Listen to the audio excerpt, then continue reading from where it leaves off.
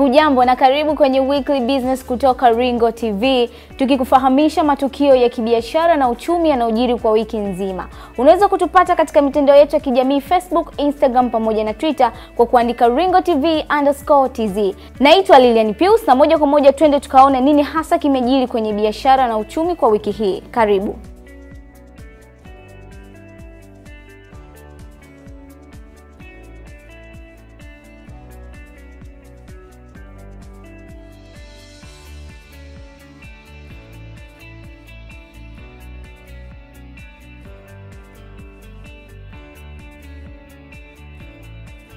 Mamlaka ya mapato Tanzania TRA ilianzishwa kwa sheria ya bunge ya namba 11 ya mwaka 1995 na ilianza kufanya kazi rasmi tarehe 1 Julai ya mwaka 1996 katika kutekeleza majukumu ya sheria za ulipaji kodi kwa wafanyabiashara. Kwa mwaka wa fedha 2017-2018 TRA imekusanya trilioni 11.78 katika kipindi cha miezi 9 kuanzia Julai mwaka jana hadi Machi mwaka huu, huku ikilinganishwa na trilioni 10.86 ambazo zilikusanywa katika kipindi cha mwaka wa fedha 2016-2017 ambapo ni sawa na ukuaji wa asilimia 8.46. Hayo yalisemwa na mkurugenzi wa elimu kwa mlipa kodi wa mamlaka hiyo Richard Kayombo wakati akizungumza na waandishi wa habari jijini Dar es Salaam. Hadi mwezi wa 3 2018. Kama ambavyo imekuwa ni desturi, tumekuwa tukitoa makusanyo haya kila baada ya miezi mitatu. Kwa hivyo haya tunayotoa leo kama nilivyosema ni kwa miezi 9, na nina furaha kuambieni kwamba mamlaka ya mapato Tanzania imeendelea kukusanya vizuri mapato ya serikali, na katika kipindi cha miezi hiyo 9 Julai 2017 hadi Machi 2018 tumekusanya jumla ya shilingi trilioni 11.78 katika miezi 9. Na katika makusanyo hayo tukilinganisha na miezi 9 ya mwaka wa fedha uliopita, ambako katika mwaka wa fedha uliopita tulikusanya miezi 9 jumla ya trilioni 10.86, tunaona kwamba kumekuwepo na ongezeko wa asilimia 8.46 katika makusanyo, ambayo inaonekana kuna ukuaji.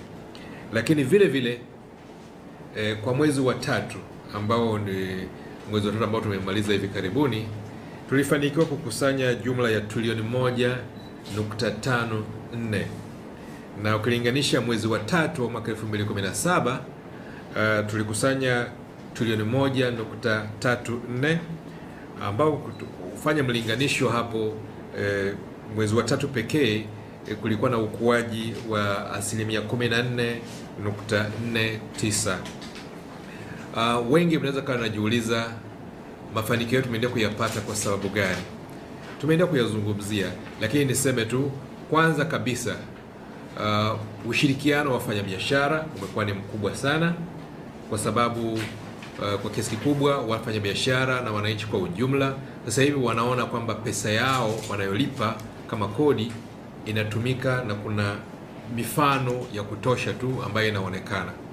Lakini vile vile kumekuwepo na ushirikiano kutoka kwa wananchi mbalimbali, wakionyesha mahali gani kuna mianya ya upotevu wa mapato, na hii imetusaidia pia kuziba mianya yote ambayo inasababisha mapato yanapotea. Lakini jambo la 3 ambalo tuweza kufanikiwa ni ushirikiano wa viongozi wa serikali katika ngazi zote, kuanzia ngazi ya viongozi wa juu, rais, makamu wa rais, waziri mkuu, mawaziri wote, pia viongozi katika ngazi za mikoa, wakuu wa mikoa wamekuwa mstari wa mbele, mnajionea wenyewe, wamekuwa wakitusaidia sana. Wakuu wa wilaya wamekuwa mstari wa mbele, wote kwa lengo moja, kuhakikisha kwamba tunaweza kukusanya mapato ya kutosha nchi nzima, na pale penye changamoto kupitia katika ngazi zao wanatusaidia kutatua changamoto hizo kupitia kamati zao za ulinzi na usalama katika mikoa mbalimbali na katika wilaya mbalimbali. Lakini pamoja na hayo tumekuwa na kampeni kadhaa, nadhani mmekuwa mkiziona, kampeni za kuelimisha wananchi ili waweze kulipa kodi kwa hiari. Kama hivi kama mmeona tukana kampeni ya elimu na huduma kwa mlipa kodi. Lakini vile vile katika kampeni hizo tumekuwa na kampeni za usajili wa walipa kodi wapya, ili wale wote ambao wako kwenye wigo wa ulipaji wa kodi basi waweze kuingia na waweze kuchangia. Na tukihamia katika mapato ya Tanzanite kuongezeka, mwaka 1967 madini ya Tanzanite yaligundulika hapa nchini na kuwa madini ya kipekee nchini Tanzania, kwani hayana chanzo chochote duniani isipokuwa ni kile cha Marerani mkoani Arusha. Mapato ya serikali yameongezeka mara 4 zaidi kutokana na madini ya Tanzanite katika kipindi cha miezi mitatu tangu ukuta wa kuzunguka migodi ya Tanzanite ulipojengwa. Waziri Mkuu Kassim Majaliwa amesema kati ya mwezi Januari na Machi serikali ilipata kiasi cha dola za Marekani zaidi ya 316,000.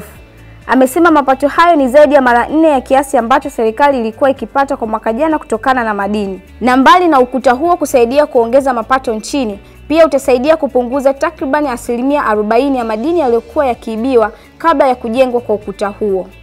Na Tanzania ni nchi ya 3 barani Afrika kwa kuwa na idadi kubwa ya mifugo kufikia milioni 25.65 ikitanguliwa na nchi ya Sudani Kusini na Ethiopia. Wafugaji nchini wataanza kupata mbegu bora za ng'ombe wa kisasa kwa gharama nafuu baada ya Tanzania kupata msaada wa madume 11 kutoka Finland na Afrika ya Kusini, ambayo yataongeza uzalishaji kutoka ndama 100,000 hadi milioni 1 kwa mwaka. Haya yamesemwa na Waziri wa Mifugo na Uvuvi Ruhaga Mpina wakati akipokea madume hayo katika Kituo cha Taifa cha Uzalishaji wa Mbegu Bora za Mifugo NAIC. Waziri Mpina amesema hatua hiyo inakwenda sambamba na kujenga msingi ya kuongeza thamani ya mazao ya mifugo kwa wafugaji na taifa kwa ujumla. Katibu Mkuu wa Wizara hiyo Dr. Mary Mashingo amesema madume hayo ni msaada kutoka katika mfuko wa Bill Gates yenye thamani ya shilingi milioni 242 na atasaidia kuongeza uzalishaji wa maziwa na mifugo. Hii ni fursa kubwa kwa upande wa wafugaji kuhakikisha wanatumia mbegu hizi kwa kusaidia kukuza sekta ya ufugaji hapa nchini. Na hayo ndio matukio ya kitaifa, na moja kwa moja twende katika matukio ya kimataifa. Mamlaka ya kuratibu bei ya usafiri nchini Rwanda imesema gharama ya bei ya mafuta na bima ya usafiri imepanda, huku lita moja petroli ikiuzwa kwa dola 2.21 kutoka bei ya mwaka 2015 dola 1.02 na diesel ikiuzwa dola 1.19. Kuongezeka kwa bei hiyo kumesababisha kupanda kwa nauli ya usafiri wa mabasi kufikia kati ya franki 1 hadi 400 kwa wale wanaosafiri nje ya mji mkuu wa Kigali. Kutokana na kupanda kwa mafuta, gharama ya uchukuzi pia imeongezeka kwa bidhaa za kilimo na zile za viwandani, na hivyo ongezeko la jumla kusambaa hadi kwa wateja. Na hayo ndio matukio ya kibiashara na uchumi niliyokuandalia ndani ya Weekly Business wiki hii.